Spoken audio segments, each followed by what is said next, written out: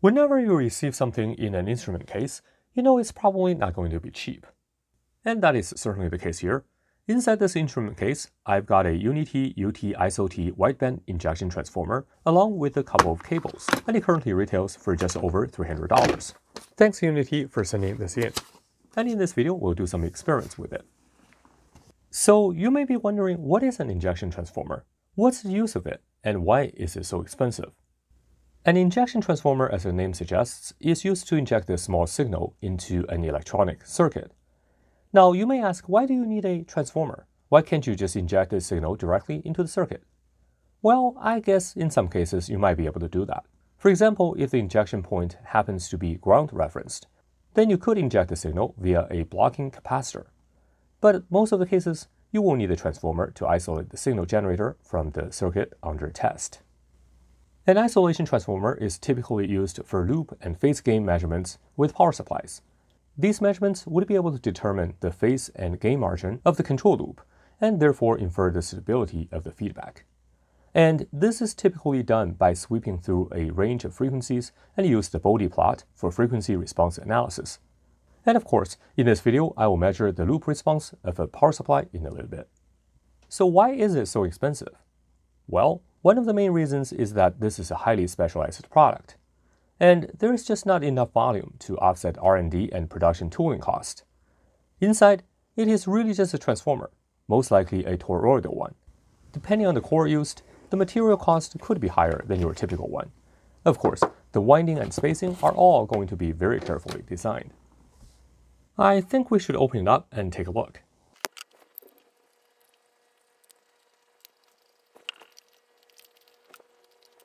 Alright, I just removed all the screws.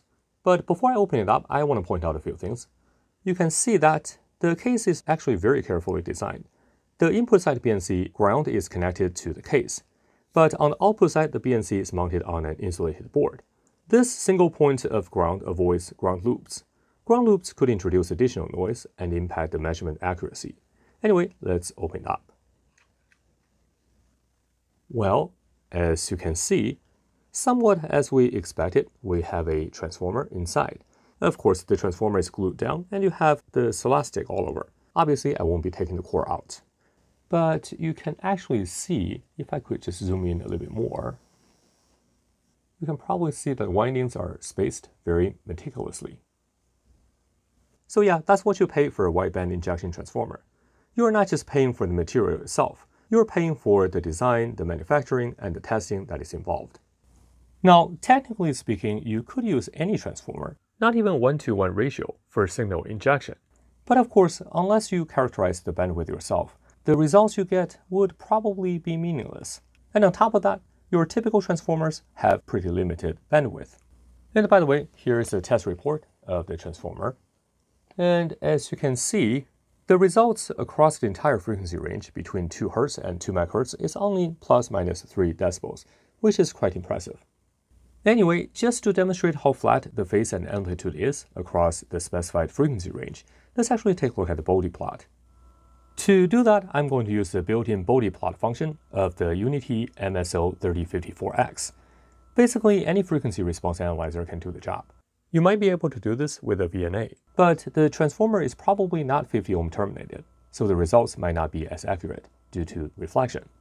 So here is our setup. It might look a little bit messy, but it's actually quite simple. You can see here, we have the signal generator coming out, and I'm using this BNC to banana cables so we can actually tap in to the input. So the input is connected to channel 1, and the output is connected to channel 2. Now let's take a look at the setup on the Bode plot. Here we start at 100 Hz. Unfortunately, this MSO3054X, the lowest starting frequency is at 100 Hz. Although the transformer can handle all the way down to 2 Hz, so unfortunately we're not able to measure that low. So let's start with 100 Hz, and the stop frequency you can see here is 2 MHz, and we're taking 50 points. That should be plenty for us.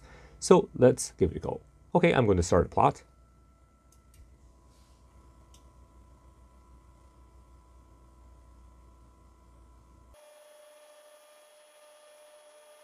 And you can probably see how flat the response curves are. Just to remind you, the red one is for the phase, and you can see that we roughly have a -7 degrees phase shift. The blue curve, that's the amplitude response. You can see that essentially it's 0 dB, it's very flat. We only have a minor bump towards the end. Now we have verified the performance of the injection transformer. Let's actually take a look at the real-world use case. So in the next experiment, we're going to measure the gain margin and phase margin of a power supply.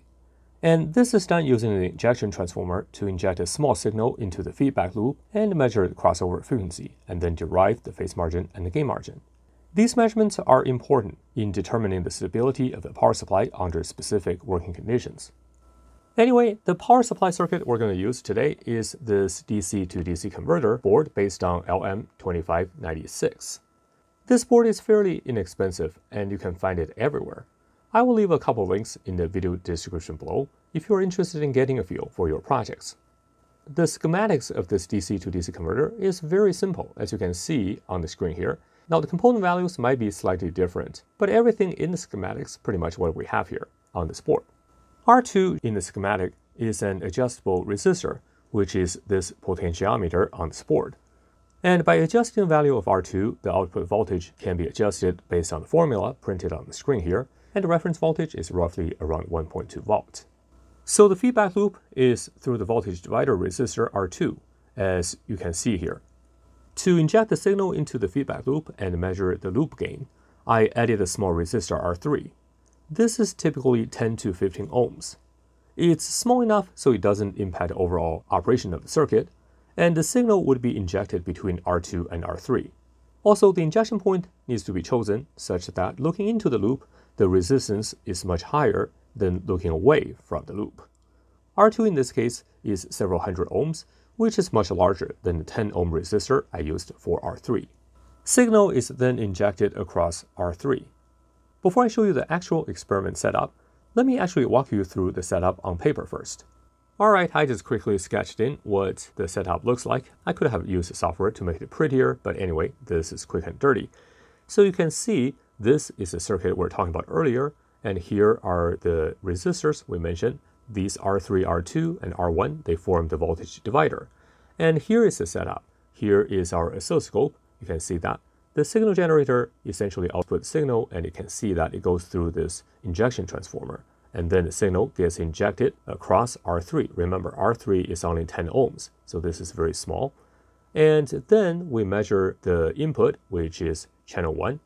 As I mentioned earlier, it's very important to set the input and output correctly.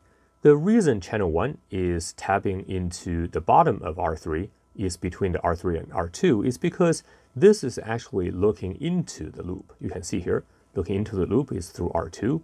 And that resistor R2 is much higher than resistor R3, which is coming out from the loop. And R3, you can see that that's coming out from the loop. So that's the output. Of course, channel 1 and channel 2 would be grounded at the bottom of R1, which is the common ground of the circuitry here. I just modified the DC to DC converter a little bit. I removed the potentiometer and put 2 resistors in. So these 2 resistors are the R2 and R3 in the diagram shown earlier. And I will measure these just in a moment. But given these resistor values, the output would be around 3.8 volts. So the actual output value is not that important. This happened to be a reasonable value based on the components I have. I also put some load at the output to simulate a typical operating condition. These are 2 10 ohm resistors, so the output is actually 5 ohms. So given the output voltage, which is roughly 3.8 volts, the current draw is right around 0.8 amps. That's a reasonable current for this DC to DC converter. And let me just briefly show you the values on the board here. And you can probably see, by the way, I didn't mention that earlier, this tiny resistor here, that's actually the R1. So that's already soldered in. So let's actually measure that. And you can see R1 is roughly 318 ohms. And now let's measure R2.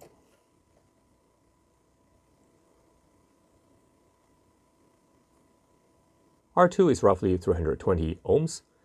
And finally R3. And you can see that's our 10 ohm resistor. So the output, of course, as I mentioned earlier, is 5 ohms roughly. Yep, you can see that. So no issues. Now I'm going to hook up the circuit and we'll be right back. All right, Now, of course, everything looks like a mess. That's just because we have so many wires, but let me walk you through the setup here. So you can see we are powering this DC to DC converter using an external power supply. Currently, the power supply is set as 10 volts input, so that's plenty for driving the output. Now you can see here, this is essentially the output from the injection transformer, and injection transformer, the input is from the signal generator. You can see going into the injection transformer and output, we're connecting to the loop. This is a cross. By the way, this is the center point between R2 and R3. And you can see indeed we're injecting the signal into R3, which is the resistor to the right. And here we have two probes, and the yellow one, of course, is channel 1. The purple one is channel 2. You can see that the channel 1 measurement is between resistor R2 and R3, and the channel 2 measurement, which is the purple one, is at the output. Of course, then we have the ground clipped onto the output resistor. So that's essentially the same setup as what I have shown in the diagram here. Now let's take a look at the Bode plot setup. Here you can see the start frequency is 100 Hz, the same as before. The stop frequency, I set it to 500 kHz instead of 2 MHz. Although the transformer itself can go up to 2 MHz, the operating frequency of the LM2596 is well under 200 kHz. So this frequency range is sufficient to be able to measure all the parameters we're trying to measure. So with this frequency range up to 500 kHz, we should be able to get all the details we need.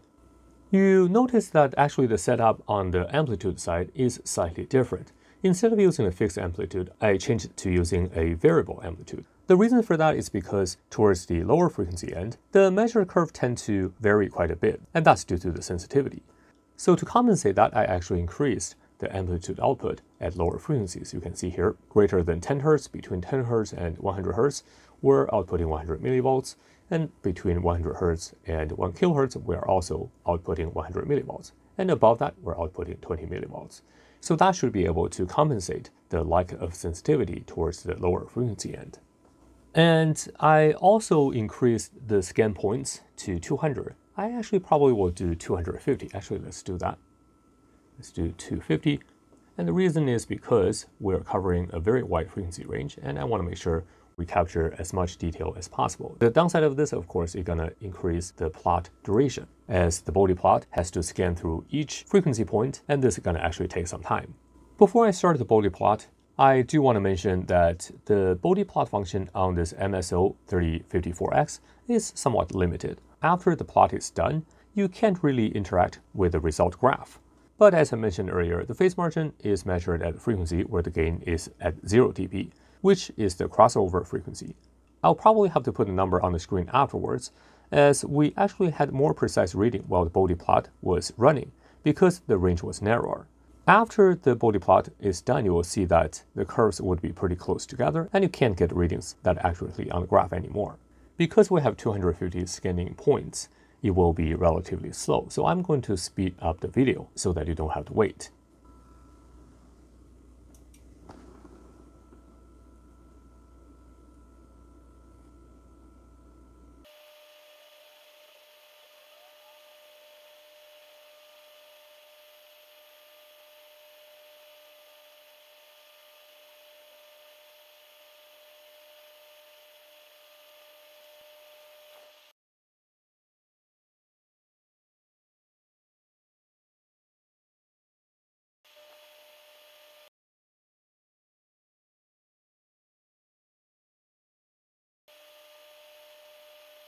And that's a beautiful Bode plot, and let's actually do some analysis based on what we measured here. So now let's take a look at the plot. The sine trace, that's our gain plot across frequency, and you can see here at the lower frequency range, the gain is very high, which is to be expected. Of course, the gain started rolling off as the frequency increases.